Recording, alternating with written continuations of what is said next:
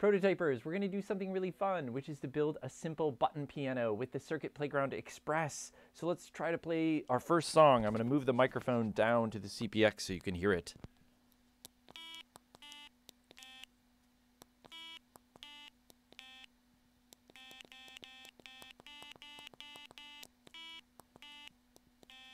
We call that song Hot Cross Buns, where I'm from, which is a lovely song. Okay, so let's see how to build this.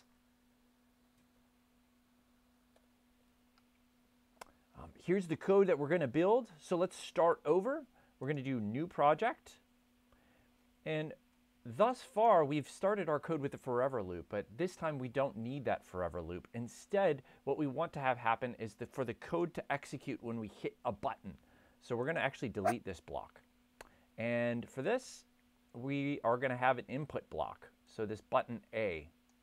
There's two buttons here, a button A, see that little triangle, and a button B, another triangle. So when the user hits the button A, we want a sound to occur. So it's on button A, click, and then let's have a sound. We have lots of different sounds. So for example, we could do budding when the button A is clicked. Let's try that out.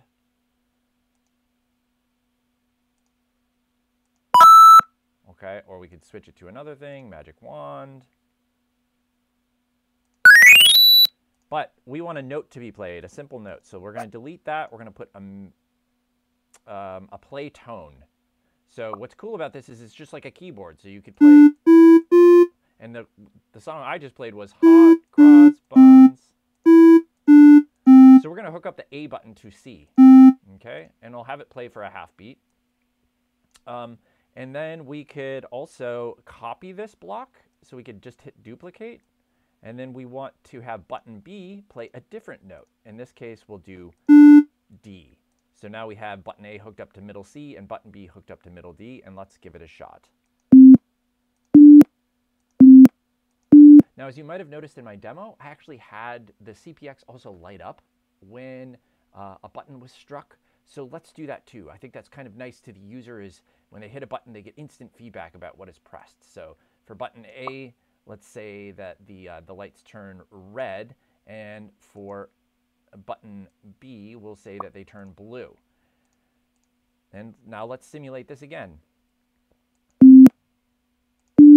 Looks great, but we need to do one other thing, which is we need to clear the buttons or clear the state of the lights after the tone is played. So for that, we could just set all the pixels to black. So let me show you the difference here. So now when I hit the A button, the state is cleared. Now if I hit B, I haven't done that for B, so the blue lights will just continue to persist. So I want to actually do the same thing. So I'm going to copy and paste that down here. So now,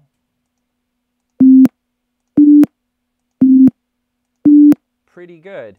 Another thing when we're working with sound is to make sure that we initialize the sound volume. How loud do we want the sound to be? So you can control that.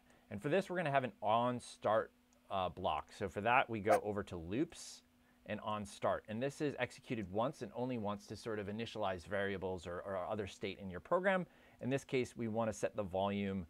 I'm going to maximize it because I'm making this video. I want to make sure that everything is loud enough. So I'm going to actually set this all the way up. So I clicked on that number and it goes all the way up to 255, which is the maximum. You can go from 0 to 255, where 0 would be off. So now I could try it again. So it should sound louder if I go down here.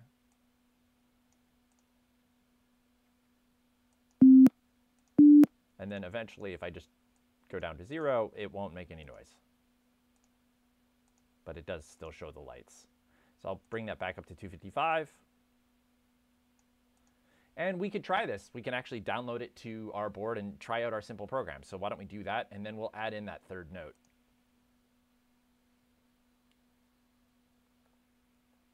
Okay, so I just downloaded it, and let's give it a shot.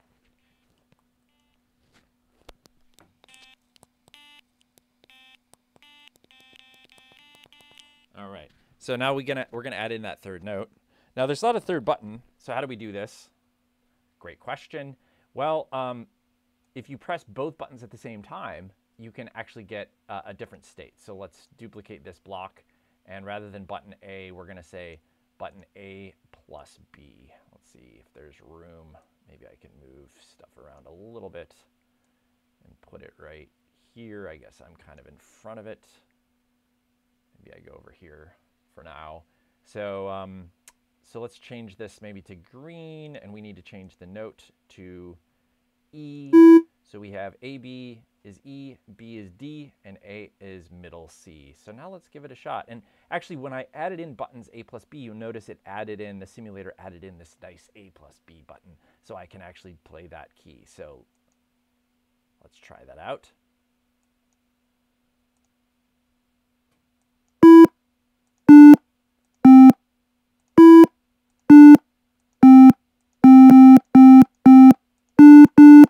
Perfect. And the final thing we want to do is try it out actually on the CPX. So let's do that as well.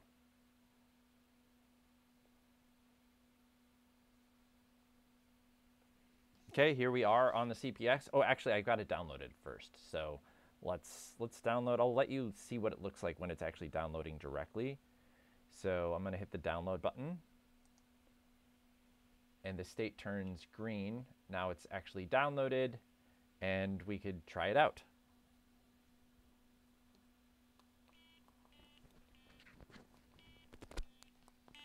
Okay, let's try again.